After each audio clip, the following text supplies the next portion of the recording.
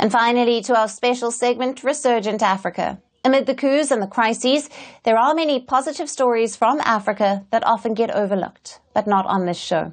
Our story today is from Kenya, where an organization is bringing the power of virtual reality to impoverished rural areas of the country. The man behind the project says that he is not just helping the youth experience the world of VR, but also helping locals make a living through technology. Can this project ignite a tech revolution in rural Kenya? Our next report has all the details.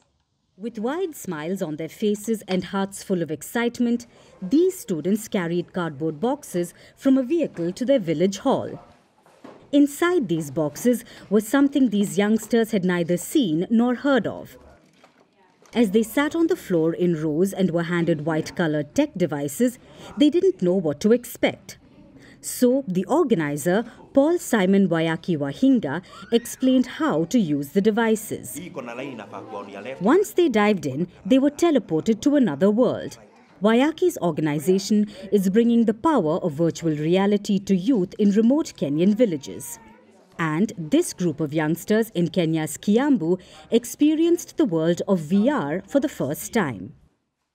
This is my first time to see a VR set. I'm so amazed by the many opportunities and I look forward to the future knowing that I will earn a living through it. And I've seen that I can also travel to another country when I'm still in Africa. That is so wonderful and I'm so amazed. I can actually see the space and all the stars. Yeah, that's a very good thing. The lack of technological know-how in Kenya's rural areas pushed Wayaki to take up this project, where he teaches locals all about virtual reality technology via hands-on sessions. He carries boxes full of futuristic goggles to impoverished communities. He says technology will bring stories of these rural communities to the metaverse, which otherwise would never come out. Not just that, Wayaki says technology would bring economic empowerment and financial wellness to communities struggling to survive in rural areas. Africa VR Campus and Center is an organization that is dedicated to training VR, XR, AR, but not in shiny workshops and urban areas, but in the grassroots rural Africa, where we come with our gadgets, internet solutions, and we connect the community and train them what is VR, XR, AR.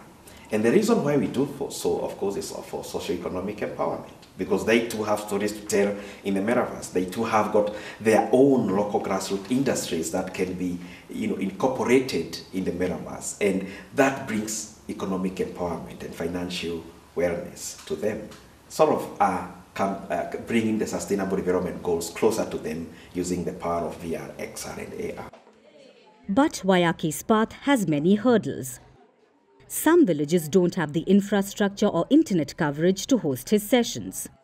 Moreover, locals in many communities see the new technology as strange and suspicious. Despite this, he's determined to move forward. Taking new tech in rural Africa has its own set of challenges.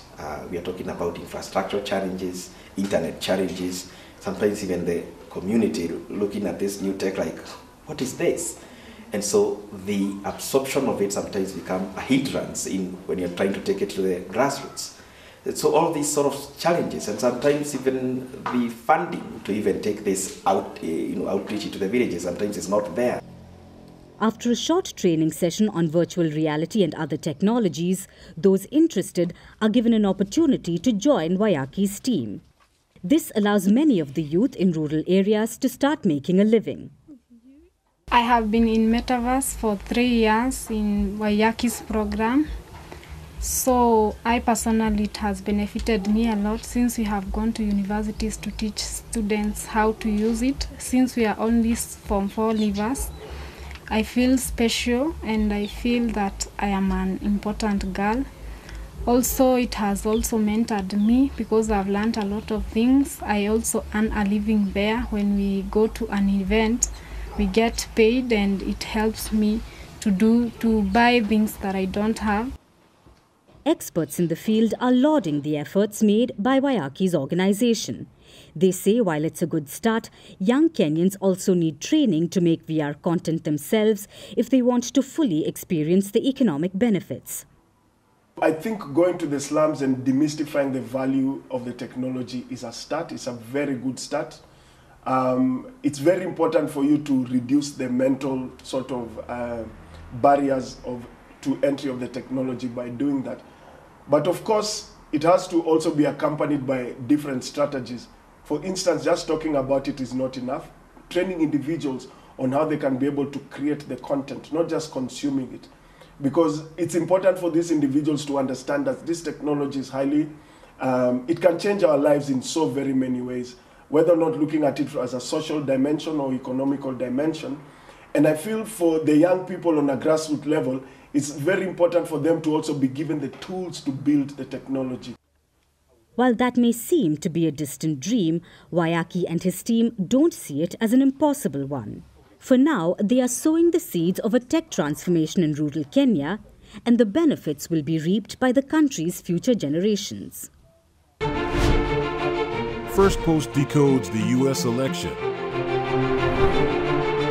explains how America chooses its president, your primer on the race to the White House, everything you need to know about how America votes, and its global implications. U.S. Election Explained, every Monday and Thursday only on Firstpost.